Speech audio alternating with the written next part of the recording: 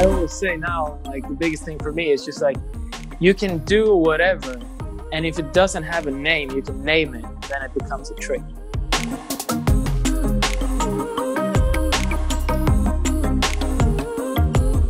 You're gonna notice that the stronger you are, the better you're gonna be able to do it. Then working out starts becoming fun. And I feel like the evolution of skiing style as well, it's like doing more of what feels good.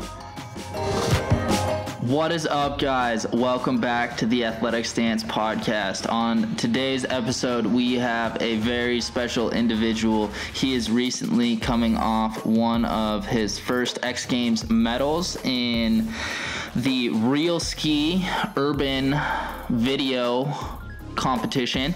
Par Hagglund, sorry for butchering your first name, also known as Peyben, first released an edit in 2015, first went viral in 2015 by releasing a edit called Peyben in the Park, and skiers all around the world lost their shit. He is a member of the amazing crew, The Bunch, which are a very new school era style crew from Europe. And on top of his insane moves in the park and especially urban venues, he is a very humble, very lighthearted, and inspiring individual. We talked for almost 3 hours, and I feel as if we could have just kept talking if he didn't have to grab some food.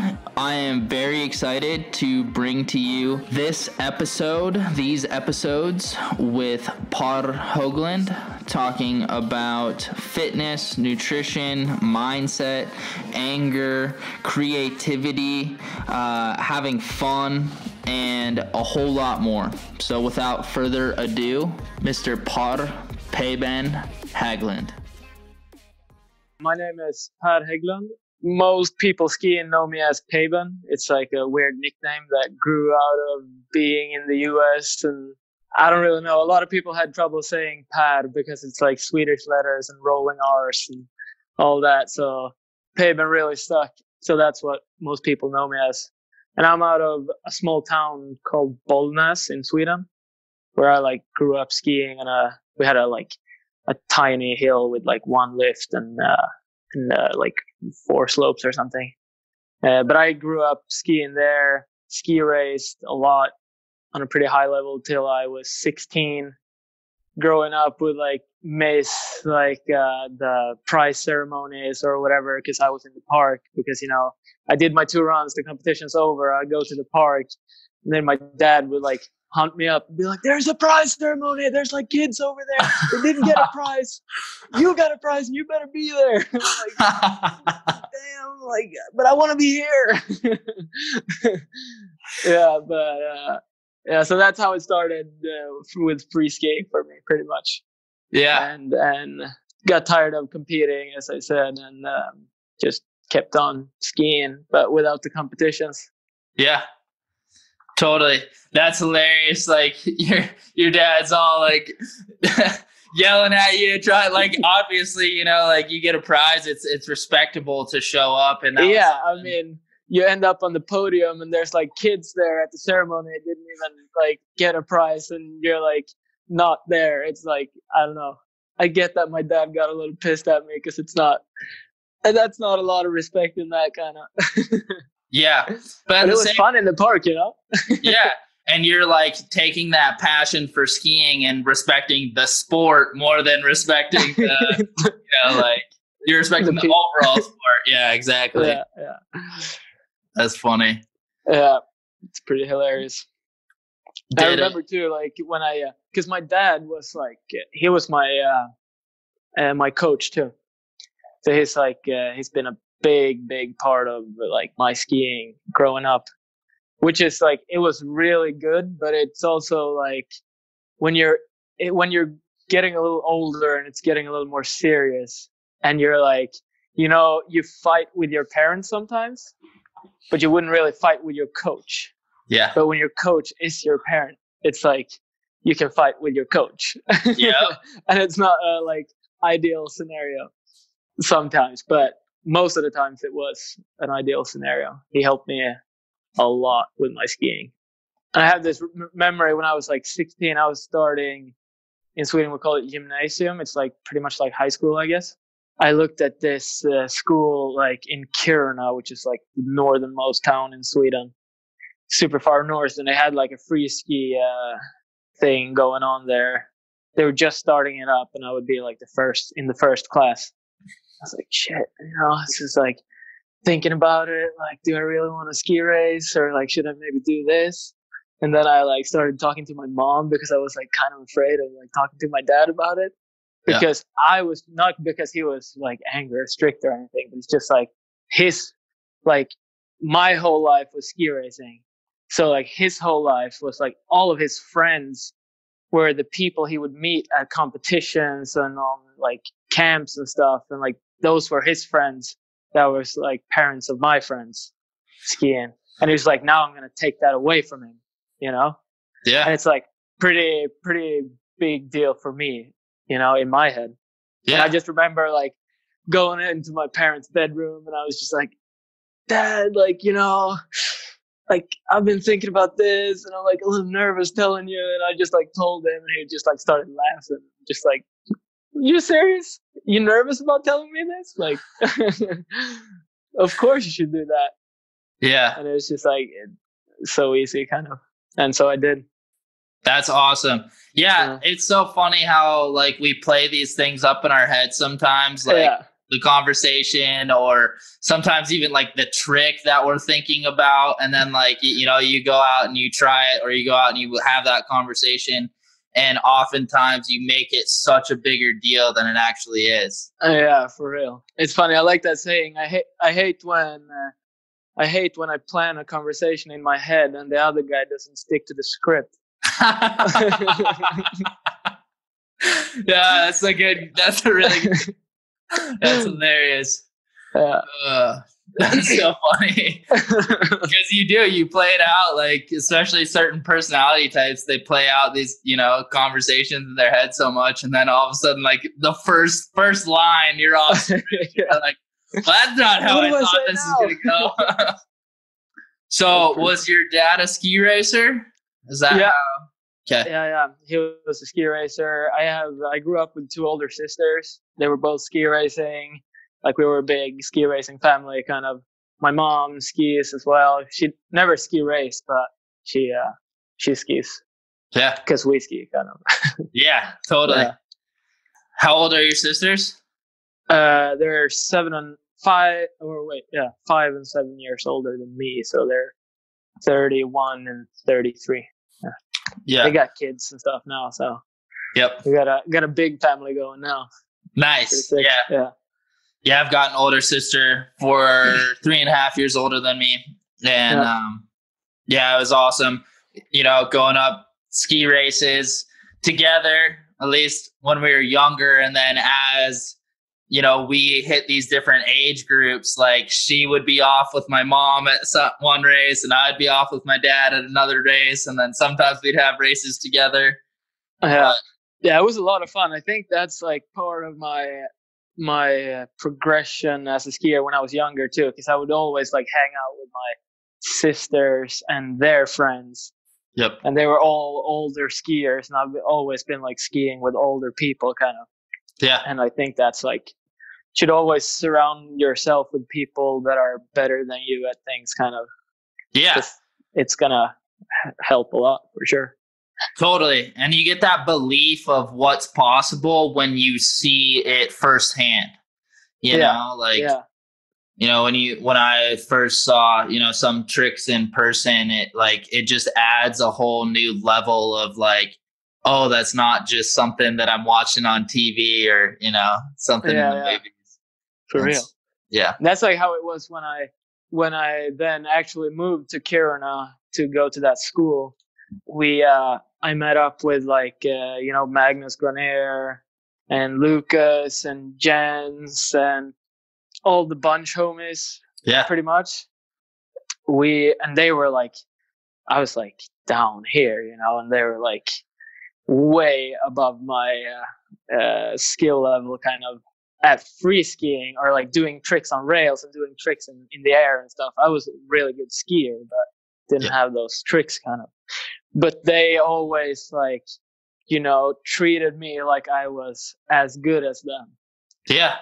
But I wasn't. But then at a certain point, you start like catching up, or you start like thinking, if you think you're better than you are, then you're going to be better than you are. Kind of. Yeah, totally. That's pretty sick. That's awesome. So is that where the bunch was kind of where it all formed, was at that school? Yeah, pretty much, for sure. We like met. We had a guy called Tobias Johansson. He was at the same school, but he wasn't skiing. But he had been filming skiing before. Yeah. And so he started filming us, and then we started filming each other. And we made this like big edit that we released, and it caught on, and like a lot of people saw it. And then we just like kept on doing it, kind of. Yeah. And that like became the bunch. And then it's just like, now I feel like it's a very floating thing. It's just like anyone who skis, the bunch is like, it's not this group of people. It's like a bigger thing, kind of. It's just like out there, pretty much. Yeah. Anyone can be a part of it, pretty much. Yeah, totally. It's like more of a movement than like a group of people, or yeah. Yeah, for real. Love it. Yeah, it's awesome. It's crazy how the world kind of like you get put in the right place at the right time, and then like the magic that comes, especially out of a group of like-minded individuals, is is there any like one person that was like the main like, hey, we should do this, or was it just kind of like this thing that evolved without, No, that's like there was just like, it just happened with all of us, kind of. Yeah. I don't know. All of us were like really into skiing and watching ski movies and stuff, and yeah, all of us were like so hyped on skiing and on filming, and it just like, I don't know, it just happened very naturally, kind of. And then because the Swedish ski scene isn't very big, so it's like if you're skiing a lot and you become like, you want to ski a lot, you're gonna meet all the other people that are like-minded, kind of. When second year in that school, we just like started meeting more people from Sweden that were thinking the same way we were. And then it really became the bunch, kind of, when more people joined in.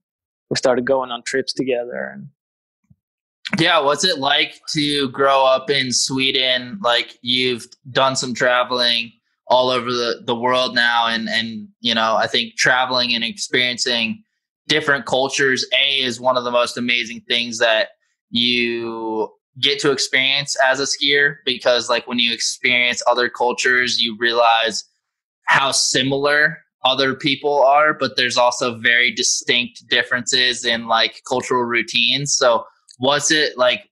Obviously you grew up in Sweden, you didn't grow up in the US, but what would you propose the differences? Like, what's it like to grow up in Sweden? And then what's the cultural differences that you like have noticed about everything?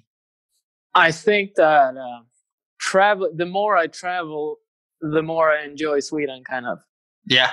It's pretty crazy. And also like, it makes me realize, because Sweden, it's been like a socialist country for a pretty long time, or a really long time. And we pay a lot of taxes, but everyone has free healthcare and all that stuff, free schools, like everything is like free because you're paying tax, but like everyone has the ability to like educate themselves and like get healthcare if they get sick and everything. And that's like, for me, I think the thing I've gotten to appreciate the most growing up and like traveling. I don't know. I just like witnessed a car crash in another country. My first reaction was like, we need to call the ambulance, Yeah. And then just hearing people saying like, no, we should check it out first and see if they need it. Because if they don't need it and you call the ambulance or whatever, it's just like there's a lot of money involved. Yeah. And just like stuff like that is, to me, it was like, whoa, like, is that really a thing? Do you guys need to think about that kind of? Yeah. And that, like, stuff like that is like so nice coming from Sweden, because everyone has a lot of good opportunities, pretty much. Yeah. Yeah. And there's a lot of safety growing up in Sweden, I feel like. But other than that, more like cultural and with people, it's like we're pretty to ourselves, Yeah. Swedish people doesn't talk very much, especially to strangers. It's like one of those things, like taking the bus in Sweden. You come into the bus and let's say there's like 100 seats in the bus and there's 50 people. No one's going to sit next to anyone else because everyone is just like have their own 2-seat, Mm-hmm. And then you get to, like, we would be traveling to Colorado and you get on the ski bus and like people want to sit next to each other and talk to each other. Yeah. Even if you don't know the person, it's just like you want to socialize kind of. Yeah. And that's like what I really love about like going to the US, for example, because people are more open. Totally. Yeah, that's interesting. Like, being socialist and having the access where it is more of a we thing where, like, you're paying taxes so that everyone has the opportunity to educate themselves. Everyone has the opportunity for healthcare, but yet you like less socialization. Yeah. Yeah, it is pretty funny when you think about it like that. Like, yeah, for real. And it's the like cultural wise, I love going to Russia. I've been to Russia like 4 years straight now, I think. And like that's one of my favorite like cultural experiences, kind of, because it's like you have so many, I always forget this word, but it's like when you think something without knowing before, you have like preconceived notions about people and like about the country, kind of. And then you go there and it's like, especially like younger people, you meet younger people in Russia and it's like, it's the internet generation. Yeah. It's like they see the same memes we see, Yeah. So it's just like, they look at the same funny cats on YouTube. It's just like, it's not like, and of course they have Putin and like the system's corrupt and all that. But when you actually meet people and you start talking to people, it's just like, well, you're people too. So yeah, that was like, I had so many preconceived thoughts about how Russia would be. And then I go there and just like, oh, okay. It's like, people are people here too. It's not a big deal, kind of. Yeah, totally. Were you there on ski trips? Yeah, all ski trips. We had a crazy, that's a crazy story, actually. We had, the first time going to Russia, we went to Moscow and we drove there from Sweden. So we took the boat over to Finland and then drove through Finland into Russia and then drove it was a long ass drive, but we drove all the way. And we had like 2 cars and plenty of people. So we just like sleep in the back seat and then switch drivers and keep going. And in the middle of the woods, there's like nothing. There's just a road and woods. And we've been driving for so long. There's nothing out there. And we just start seeing these sheds that are like lit up. And just like we pass one and it's just like, whoa, what was that? And then we just like pass another one. It's just like, are those teddy bears in there? And just like, what the? And then it was pass another one. And they were not in like cities or like not even in like communities. It was just like on their own on the next, like on the side of the road. And they also had like these blue lit up liquids in big gas bottles, kind of. And we're like, what is that? Like, we got to stop at one of those. And then we stop. And this was like 3 a.m. in the morning. And we just stop. And then there's there's like the blue liquid was like a windshield liquid. So it wasn't that weird. But then the teddy bears, it was literally like teddy bears in all sizes, like from this big to like huge ones. And we're just like, what is this? And they're like all lit up and everything. And we just like walk in there. and this super old Russian lady comes out of another shed right next to it. She just starts pointing and stuff. And at first we were like, and this is like 3 a.m. in the morning, in the middle of the woods in Russia. What is going on? And at first it's like pretty fun. And it's just like, it's pretty funny. You're just like, yeah, we should buy one. And then we bought one. And then you just like stay there and just starts getting creepy, you know? Yeah. It's just like what? Like nothing makes sense. So you're just like, it started off funny, but then everyone starts looking at each other like, is someone going to jump us now? Or like, what is this stuff? And then we just like got a teddy bear, got in the car and kept driving past a couple more of those. And then a couple hours later, we get to Moscow and we start asking people about it. And no one seems to know like what it is and why. And then it just got really weird because like we still don't know like what was that and why was it there. That's so weird. Yeah, it's insane. The ultimate mystery. Yeah, it is. And it still is a mystery.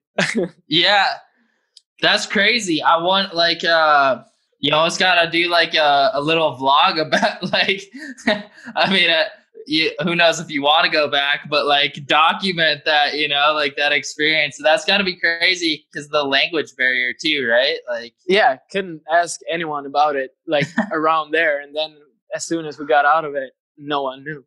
Yeah.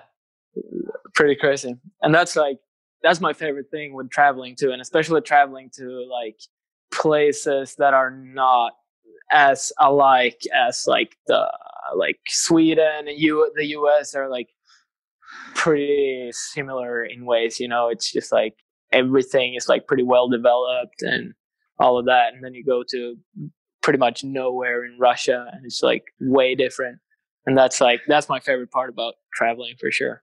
Yeah, teddy bears and windshield wiper fluid. Yeah. Now you got me all curious about that. Yeah. If someone hears this and knows what it is and why, please give me a call or send me an email or something because I need to know. Seriously. Yeah, I might have to do a little research. I don't know if I know anyone. I think I have some Instagram followers from Russia. Maybe they'll chime in. Maybe they'll listen. Hopefully. Have you been traveling a lot outside of the US? Yeah, I've been very fortunate to do a lot of traveling, and not just with skiing, but it was something that my parents highly encouraged. And so we traveled quite a bit. My dad has MS. And so one of the things that he was able to do that we were able to do together was scuba diving. Oh, and shit. Scuba diving is awesome. And, with having MS, like he can get very fatigued and have trouble with temperature regulation. And so, underwater gravity doesn't exist as much. And the temperature is, it's generally like in the right climates, you have like this really nice temperature water. So, he struggles with overheating. So I've been able to travel several places with him there. And it's been incredible. We got to go to like Guam. Where's that? It's basically halfway in between Japan and Hawaii-ish. Oh, okay. Kind of out in Micronesia is the Micronesian islands. And then also Yap and Chuuk, and those are just 3 islands that are out there. It's like halfway in between Japan and Hawaii, but 10 degrees below the equator. Oh, okay. And I've been. That sounds so sick. It is incredible. That is so crazy that there's like with your dad having MS, and then there's just like this perfect thing for him to do and for you guys to do together. It's just like awesome. Totally. Yeah. I feel super fortunate about my dad being so supportive of me growing up ski racing, taking me to Mount Hood, spending so much time there. And then also like they were not selfish at all when it comes to traveling. Any sort of vacation was very much family vacation where, we got to go to Hawaii. We got to go to Cozumel and do scuba diving there. My dad and I went to Belize and got a scuba dive there, and the Cayman Islands. And like my parents they worked hard to spend money on travel, not necessarily on like nice cars or nice clothes or nice watch. It was like, we're going to work hard for the experiences. And that's, I think that's really, I feel so lucky for that. And then as far as skiing goes, I've been able to ski in like Chile and Argentina and Austria, and Whistler and, like places in Canada. And so it's one of those things, the more that you see of the world and the more cultures you get to experience, like you just realize like how small of a world it really is in a lot of ways, because people, like you said, like there are those cultural differences, but you just have those places where you're like, oh, it's just another person, they're seeing the same internet memes we are. yeah, for real. Yeah. And and I feel like too, traveling is like the more you see, the more you want to see, kind of. Mm-hmm. Just like tingles your traveling nerves, and it's just like, oh, now I get to see this. I want to see more. Yeah, totally. Yeah, because then when you're traveling, you generally meet other people who are traveling too, and they're from a different area, and then they tell you about some amazing spot of where they're from or what they've seen, and then all of a sudden you're like, oh, I need to see that. yeah, for real. Yep. But what's your favorite? If you had to pick like a favorite area that you've visited, like it could be either human wise or like people wise or like nature wise or whatever. Man, that's super tough. I would say probably Chile. Like, I went down there it was supposed to be a competition. The snow wasn't very good, but everyone had already bought tickets. So the North Face put us all, like, it was like 60 of us on 2 big stagecoach buses.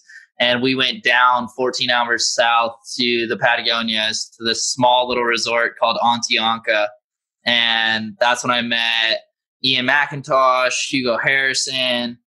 We were just like skiing around on this volcano, a bunch of skiers that were all pretty much from the US, but then there's a small group that was from Chile that really like taught us about the culture. And it was just like, it was a shit show. We were getting like, it was literally, there was a group blackout on the bus on the way down, and like all 40 of us barely remember anything that happened on that bus. We showed up at this, I remember being at this gas station, and Ian McIntosh had convinced everyone to take their shirts off. And like we all get off the bus, and half the women like walk into the gas station just in their sports bras and stuff. Like we're like shirtless, and everyone needs food at that point because like the alcohol consumption level is just way too high. And we get off the bus, and the bus is just like not inhabitable anymore. like there was people that puked on it. There are some things that had happened on that bus that are unspeakable. That sounds like an amazing trip. Yeah. But then after we got out, the trip, we did filming, and Drew Tabke was there as well. There were, skiing around with a bunch of amazing people, and we didn't get to film as much as we wanted to because of the weather and everything. But, we got to there's this little wood-fired hot tub that everyone spent time in, and literally it was like big enough for like 10 people, and we had like 25 in it most of the time. And then they had this little discotheque that we would like rage at until like 2 or 3 in the morning, and then wake up at 6:37, go get breakfast, and then go sweat it all out hiking up the volcano. And that was an experience for sure.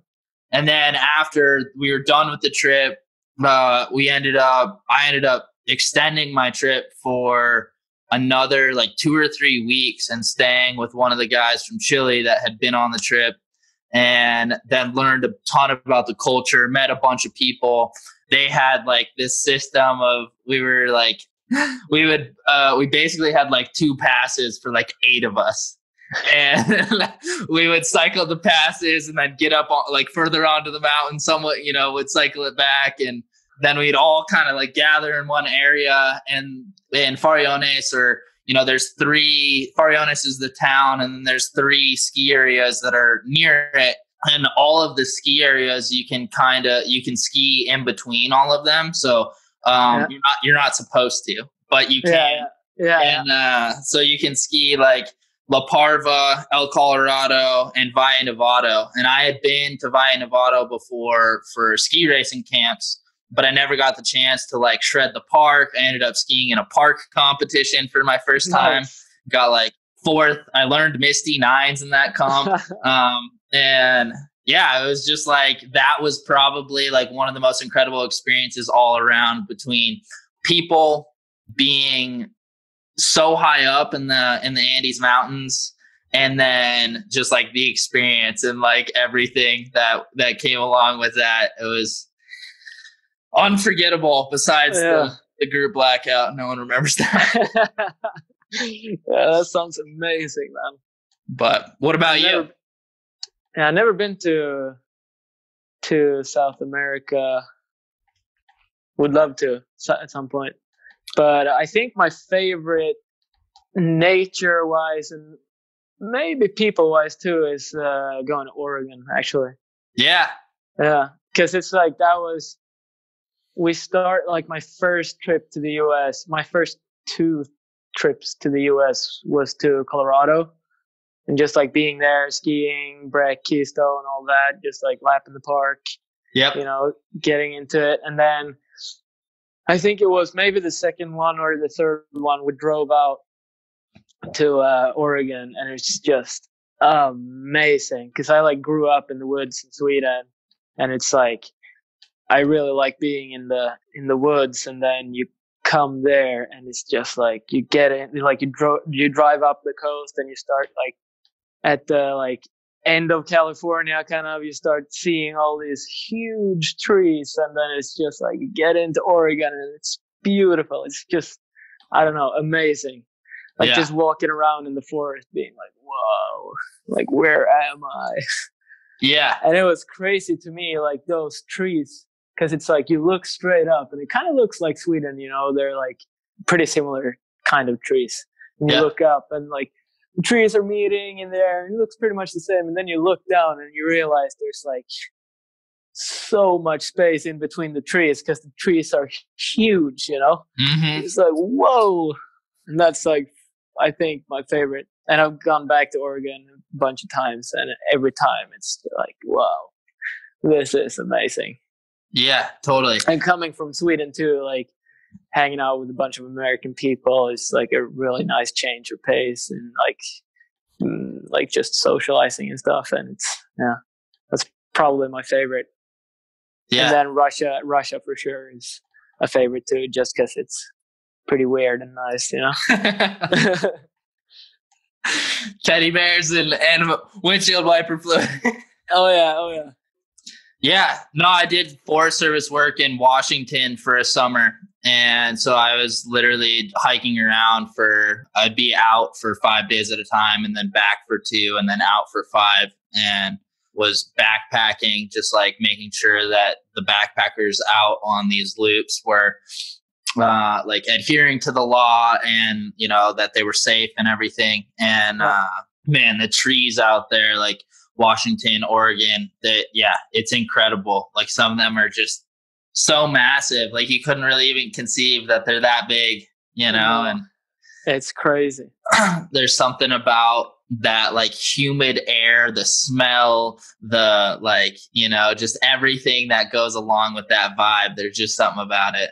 Yeah, it's so crazy. I always tell, like, because a lot of people from Sweden, because we watch like a lot of like movies and music and everything is from the US, so it's like a big deal for a lot of Swedish people going to the US. Yeah. It's like you want to go and see what's there, kind of, because you see all the movies and you see, like, hear all the music and all that, and then you just want to go and actually see it. And a lot of people be like, "So where are you going?" It's just like, "Yeah, to New York City." And I'm like, "Oh yeah, but you should go to Oregon." He's like, "Where are you going?" "Yeah, I'm going to LA." Just like, "Yeah, rent a car and go up to Oregon." Go north.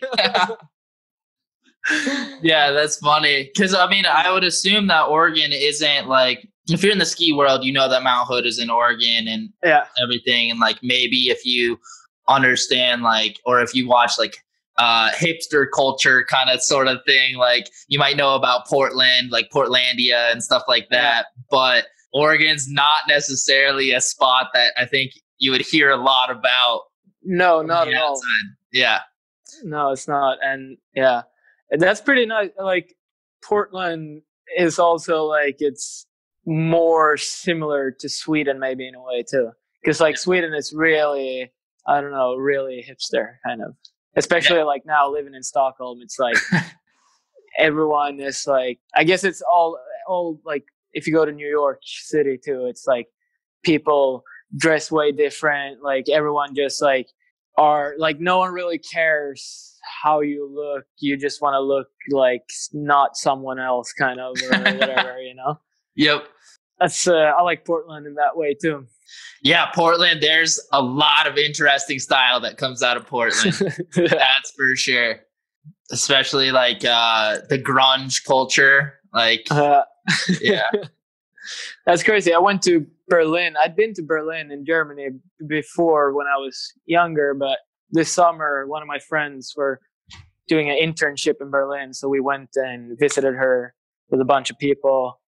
And it was crazy because like Berlin is just on another level. It's like everything, like everyone is so like everything's accepted, kind of, in a way. So you'd be like in the nicest places or whatever, and there'd be like people looking like something you've never seen before, and no one even turns their heads, you know? Yeah. Because it's just like everyone is so just accepts everything. So it's like no one cares. Everyone just does themselves as much as they want, and no one will care. And that was really cool, actually. Berlin is a really cool place to visit too. Cool. Yeah, I'll definitely have to keep that in mind because I'm trying to make a trip over to Europe in the next, couple of years to be able to experience more culture. I was there when I flew into Munich, and then we went to Austria twice when I was like 16, 17 for skiing. But now that I'm older, I would love to.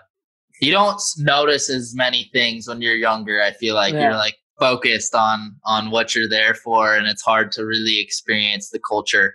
The party scene in Berlin is off the hooks too. Yeah, it's really, really crazy.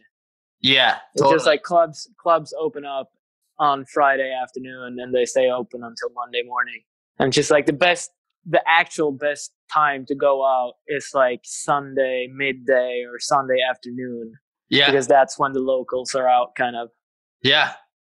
They start like Saturday morning or like the morning of the Sunday, and then just like keeps on going till Monday morning, kind of. That's crazy. Insane. Yeah.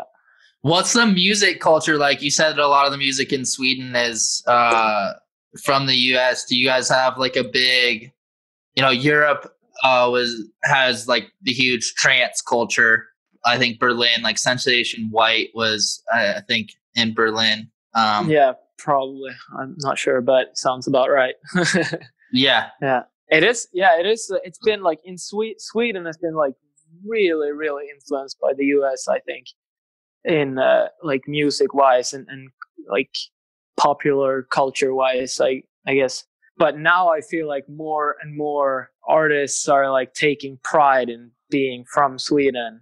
Yep. And like hip hop, for example, like people are really experimenting and like doing a lot of new stuff and like doing stuff that you haven't heard from the US before, Mm-hmm. Like before, it was just like you would hear like boom bap, hip hop, and then people would just try to imitate it, but in Swedish, And it worked because that's what people did, you know? Yep. And then now I feel like overall too, like hip hop, especially, has just like grown into this huge thing where people are going like all different directions. Yeah. And that's like really cool because now people are more like daring to like do their own thing or like try new stuff kind of. Yeah. So I think more and more like we're creating our own popular culture, I guess. Yeah. But still, for sure, there's a lot of like pretty much all movies stuff I see is usually from the US. You know, it's huge. Yeah. Like movie production and stuff. Everyone's got Netflix, you know. Yeah. Totally. Do you guys have Hulu? I don't think so.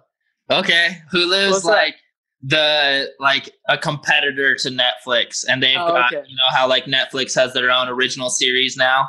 Yep.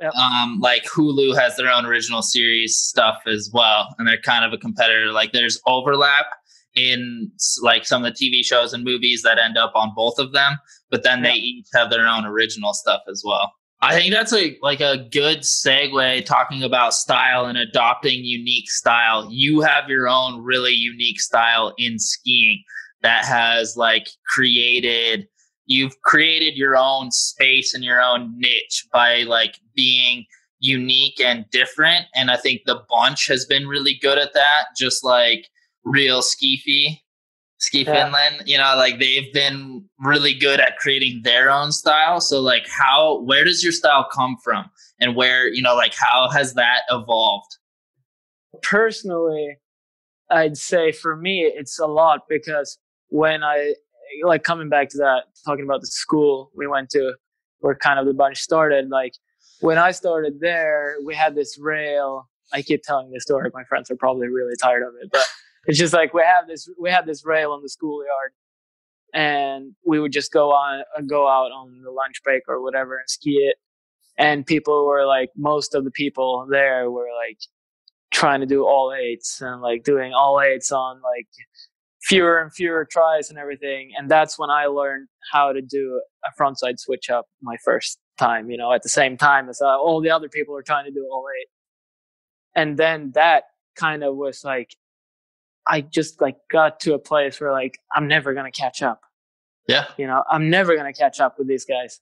So I'm just like, I might as well not try to catch up. Mm-hmm. And then just started trying to do, I don't know, stuff that I thought was fun. And since I was skiing a lot, like I was a good skier on snow. So I just started more and more staying on snow and like doing more butters and all that stuff.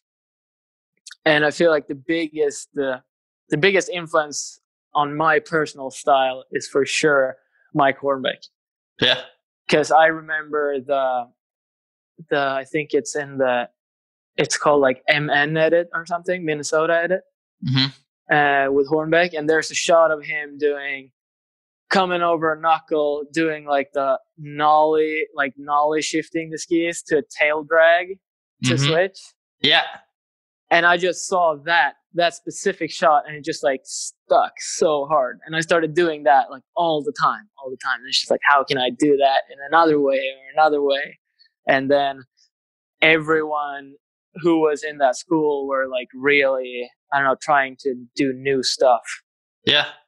And then we all fed off each other so much. Yeah.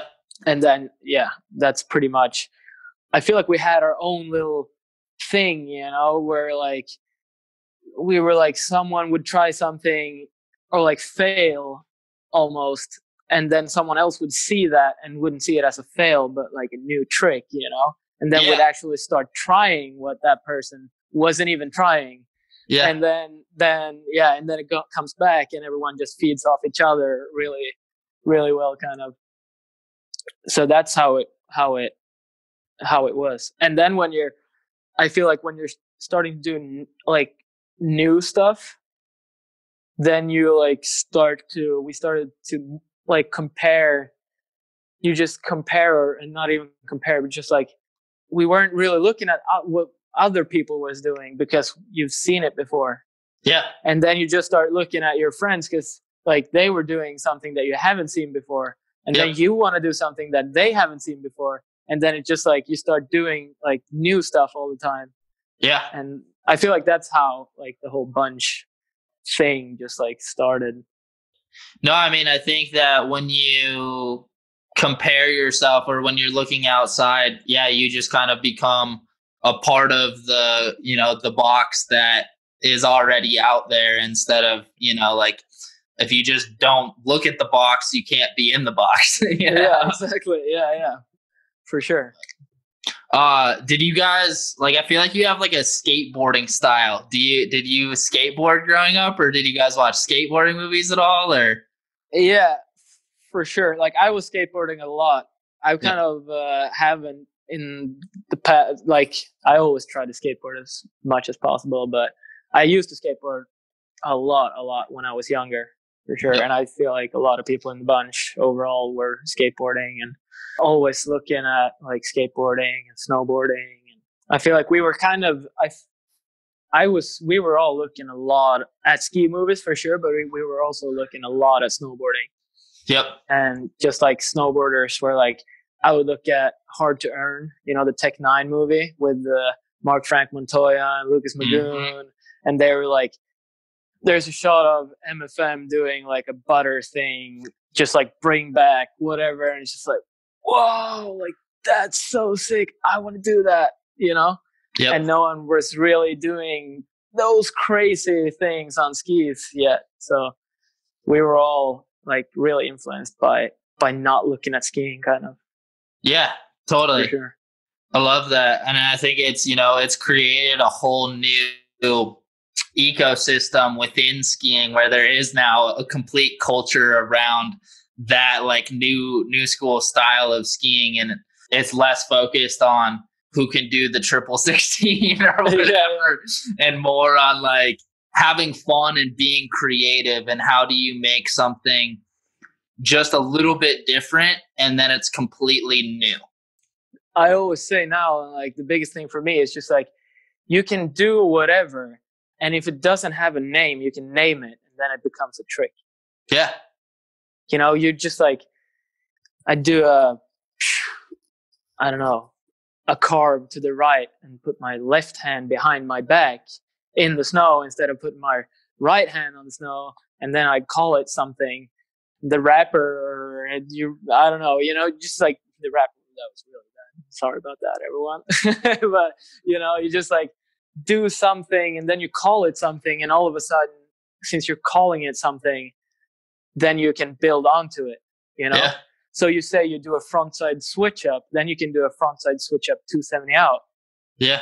But what if you would do like you slide sideways and just like sliding sideways on the snow? Now I call that a Tokyo drift. And now you can do a Tokyo drift off something, and you can do a Tokyo drift 270. Yeah. And, and then all of a sudden there's a new world, because now you can do, when you start calling it something, it becomes a real thing, kind of. Yeah. Totally. And that's like a big thing, I think, because we have a lot of names for stuff that like doesn't, like no one's heard it, or like it isn't even a trick, but we call it something, and then you can do it and add on to it, kind of. Yeah. And it makes it more fun because then like you have your own language and your own culture, and it's like you get to communicate with your friends in a way where like it's like almost like a secret language where like, you get to like communicate with them. I remember growing up hanging around the neighborhood with a bunch of kids, and we would always hang out at this local gas station, and we were just like, we would lurk there. It was like, we called it lurking at the gas station. And like, we'd be there and like, we would try stuff on bikes, and we would try, like it wasn't just specific to bikes or skateboarding or whatever, but we kind of created our own language where like, I remember we had this, and this is like so stupid, but hilarious at the same time. We had this, there's like a little, shelves of treats, and they were all made by Little Debbie. So it was like Little Debbie cake rolls and like everything. Yeah. And we called it like Little Debbieing. It was how many Little Debbie snacks you can fit in your mouth at the same time. And like, for whatever reason, that became a thing. And it's like, you know, it's like, it's so stupid, but so awesome at the same time, because it's this magical world that you create just by labeling something. And then like, you know, exactly. You get to build off of it. Yeah. Yeah. It's crazy. I think a lot of people are so stuck to like boundaries kind of, you know, and always looking at stuff that already have a name. Yep. But I think creating names in a way is what's fun. Yeah, totally.